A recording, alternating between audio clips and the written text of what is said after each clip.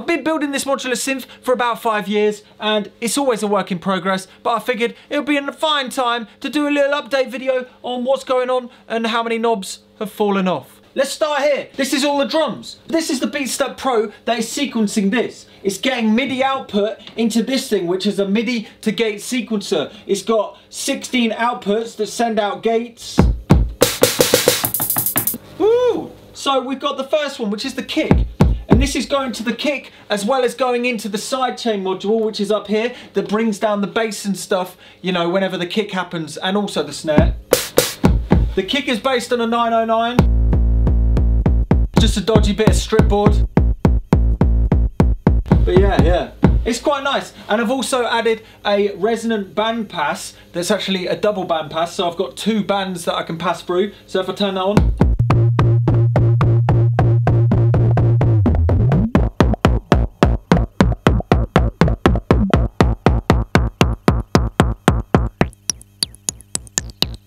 So you can use that as transition.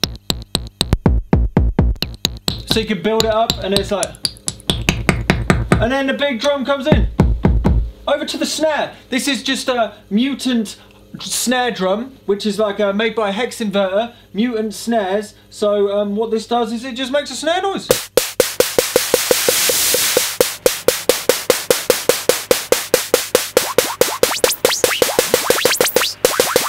Pretty cool for messing around and adding different lengths of snares and tones. You know, it's all fun and games. Next to it, we've got a clap module. There's also the mutant claps by Hex Inverter. It's just behind a fancy panel. I made this as the DIY because it used to be a PCB project that you could just purchase the PCBs and put together yourself. And it's not on.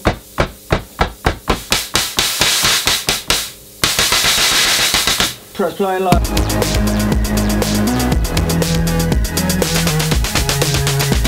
For the clap,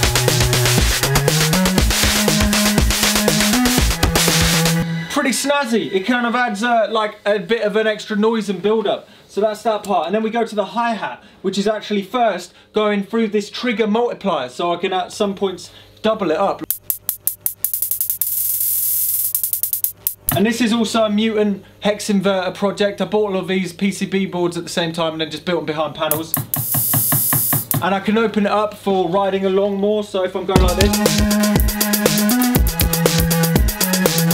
So I've got the hi-hat going.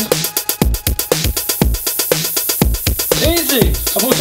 I've actually got 2 hi-hats going on there. Oh, it's the Lindrum over there. So that's the hi-hat. Then we go over to this one, which is actually the mutant kick drum, but I use it more for like a tom, a mutant kick tom. It's just a nice little subtle tom, and then but that's all that does, and that's next to the kick, which is over here as well. But then we go over to this bad boy, which is the mega percussive synth, and what that does is it just makes funky noises that go on the top.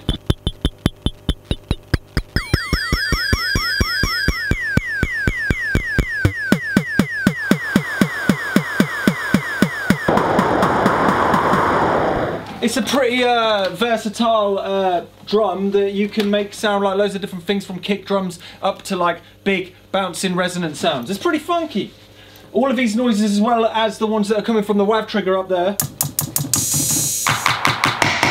they're just samples that are coming from up here. We'll look at that later. But these are all going into this mixer, which is a 8-input mixer, 3-output mixer. And why it's 3 output is so I can send the different sounds to different things. So the first line is the first mixing desk, and that goes into this freezing module, which actually makes me able to freeze it.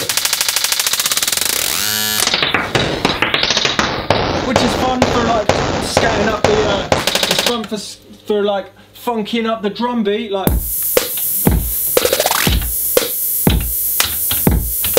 Got it. But you know, it's cool for like adding transitions and parts to the song. The next one up is actually the reverb. So you can send it into the reverb, but you can also send the reverb into itself to add feedback.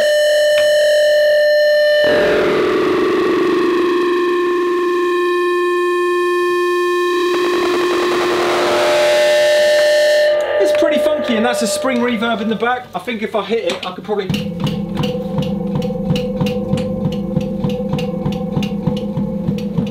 the drums. Now we're going to follow this single MIDI cable up to this next case, which is actually the bass synth and a tiny little bit of a melody synth that goes on top. So the bass synth takes up most of this space. The first part of the bass synth, i.e. the biggest part, are these 3 oscillators right here, which has got like octave,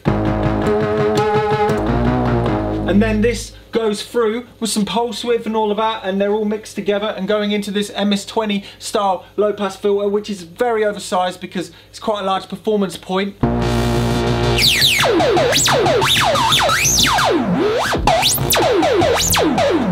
And then that goes into one distortion, and then that distortion goes into another distortion. This next distortion acts like a kind of effects pedal, so when you get to a big part of a song, you put it on. So you're like building up, you're building up, you're building up, you're building up and down. And then that's lovely, but then there's another level on top, so that's one volume boost. But then there goes into a ring modulator after that, which boosts the volume even more.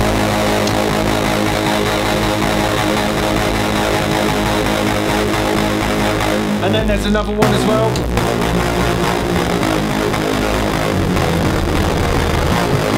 So it proper gets to so it proper mangles the sound. And these are switched. The thinking is, like, if you're a guitar player, you're hitting on effects pedals in an effects pedal chain. So it seems to make sense to do that in a modular synth scenario. So that's the first part of the synth bass. But then we bring in the bit that goes on top, which is this part up here, which is 3 more oscillators going into another set of filters. This is mainly just to kind of like pad out the bass line more.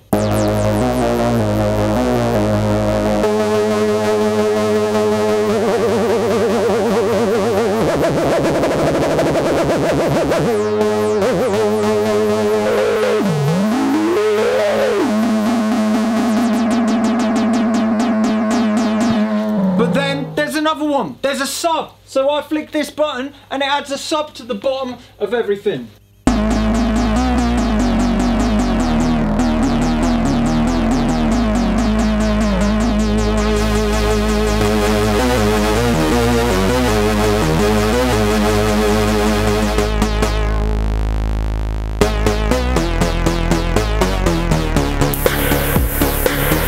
So I'm going to isolate the sub and show you that.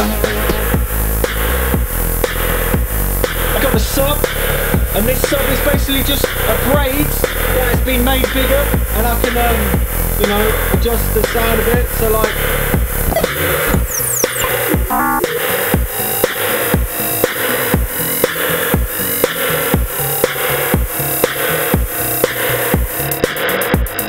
and then bring in the other parts of the bass. I think it's very important to have different parts to the bass sound, so you're able to add different kind of textures to it. Seems, for me, the bass is the biggest part of the sound.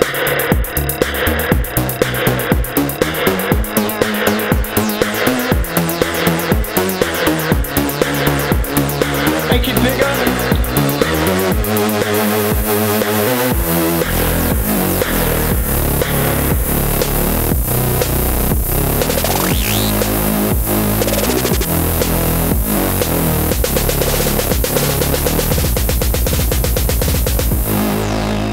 So that's the bass line. It's got lots of different parts. Then we go over to this other little bit up here, which is just a secondary melody synthesizer. Ooh.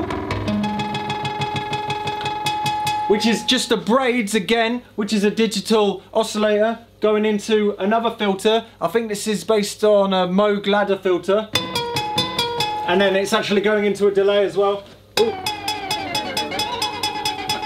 And then this one's like,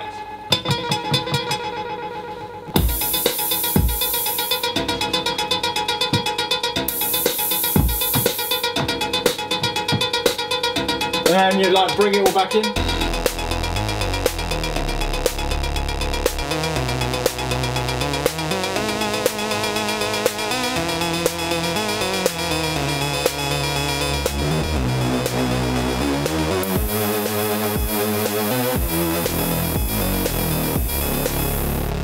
It's adding another line of melody on the top. This cabinet up at the top is the top of the touring synth, and this has got the MIDI sequencer that actually plays the songs that I play live at live gigs, as well as some samples in a WAV trigger sampler. And then we go over to a mixer that isn't patched in right now, but that's usually patched into this one over there, which is quite a chaotic sounding one. I'll turn that up.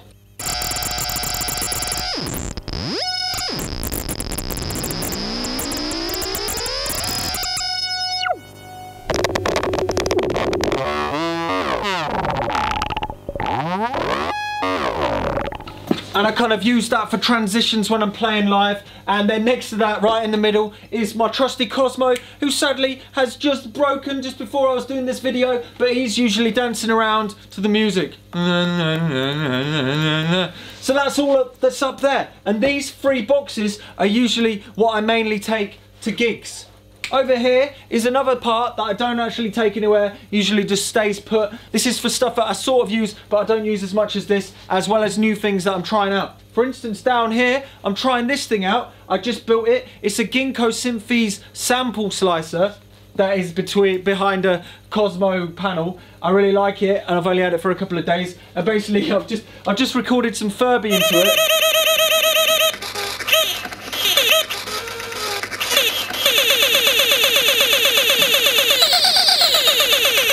But like it will sync up.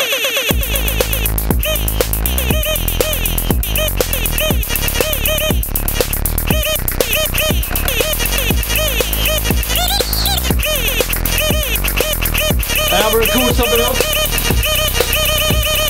Hello, hello, hello.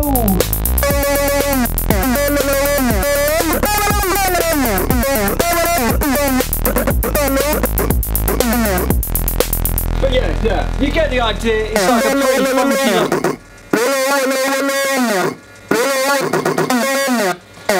Anyway, that's going into some distortion as well, so it's sounding pretty mangly, but I like that. It's probably going to end up in the touring modular as well at some point. Up above, we've actually got a module that I hardly use. It was for the lightsaber things, the lightsaber theremins. They're somewhere, but one day they'll come out again and be used. But that's a pretty funky interface for when I need to use that. Next to that, there's another Benjalin. Oh.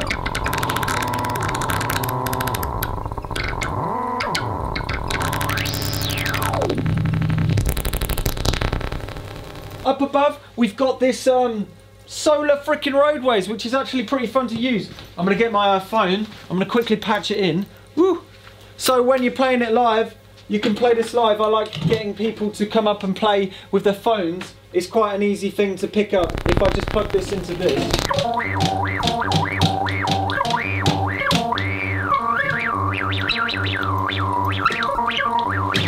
But that's pretty cool. If you've got your phone and you want to be a little bit expressive, then try that. I'm just going to turn the torch off.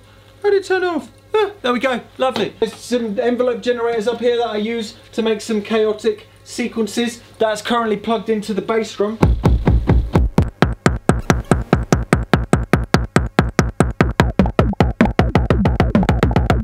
Yeah, it seems like there's a lot of it for nothing, but that's usually plugged in to modulate lots of different parts. Up above, there's some sequencers and some VCAs and another drum module. Like I said, these are actually parts that are multiplications of the things in here, so I don't usually tend to take them on tour, but they're just good to have around, if you know what I'm saying.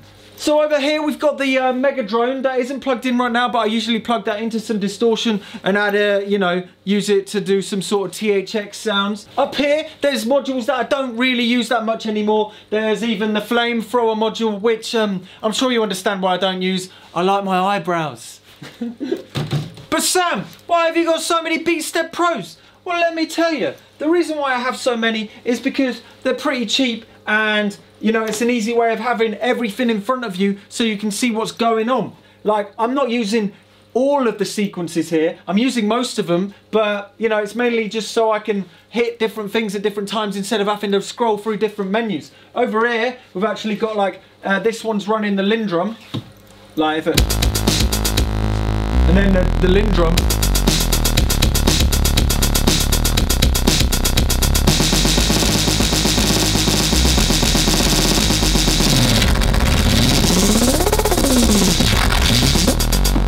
Yeah, and then this one has actually got a polyphonic sequence in it. I'm using the drum sequencer as a polyphonic sequencer to sequence the Juno over there. So if I'm like, I'm just gonna quickly like record something in.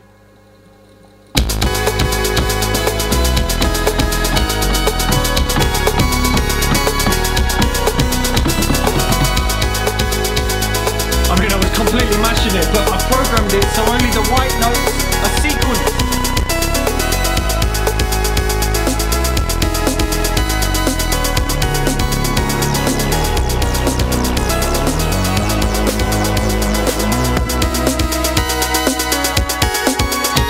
Yeah, so lovely jubbly, that makes sense. And then there's other things being sequenced by here, but like this MS-10 down here. Oh no.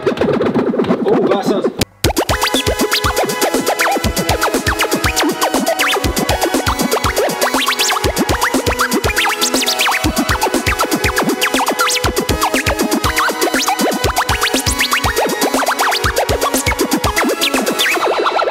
Lovely jubbly. It's nice to have only a few things on different sequences, so they're all nice and out there. It's also, you can have bigger expressions with your movements and hands instead of like just like little twiddlies. You like this, big movements. So over here we have the keyboard setup. This isn't sequenced at all. It's just for playing melodies, you know.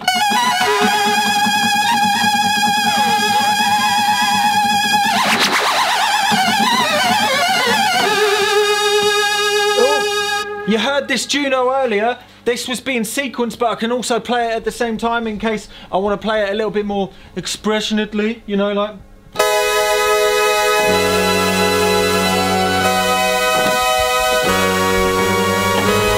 But also as playing it, you saw before that I can sequence it as well. I can't remember what the sequence was, but we'll play it.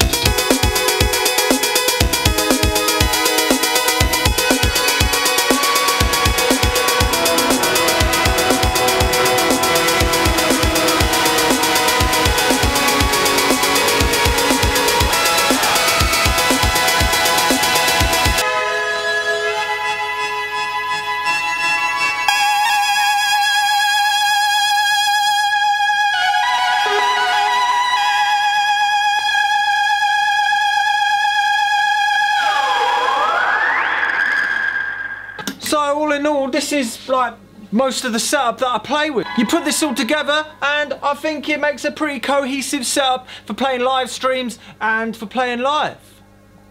So that's my setup as it is now. I use it for like recording and writing songs. You're gonna hear in a couple of months some of those. I use that to go and play live, and I use this whole setup to play on my live streams, my monthly live streams on Patreon. So if you're interested to see how this is, like playing completely live, uncut, then go and check it out on the Patreon. I'll be shooting lots more videos and performances. I'll be doing some covers up in the next few months. And yeah, I hope that was of interest. I've been Let Mum Know Computer. Keep making synthesizers and all that stuff, and don't be scared to try it. Woo!